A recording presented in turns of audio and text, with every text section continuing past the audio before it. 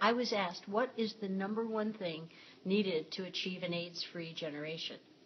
The simplest answer would be a vaccine to prevent infection and a cure to help those who are infected. My best wish for World AIDS Day this year is to give love. No matter how ridiculously simplistic this sounds, the truth is that nothing changes us and nothing challenges and changes the world like love. Caring for others and serving them closes the door on war and disease and opens the future to hope.